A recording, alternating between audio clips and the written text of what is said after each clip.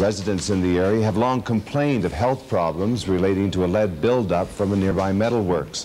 Larry Jackson reports. The residents of South Riverdale in East Toronto have been complaining about the Canada Metal plant for 15 years. Lead emissions from the plant have lodged in the neighborhood soil, and that's meant health problems for local children, nervous disorders, growth retardation, and hearing loss. Now, Provincial Environment Minister Jim Bradley is kicking off a cleanup campaign. 1,000 area homes will have the soil in their yards replaced. I've decided that soil removal is required in residential neighborhoods near secondary lead industries, where the children have elevated blood lead levels, and lead in soil levels are 500 parts per million or more.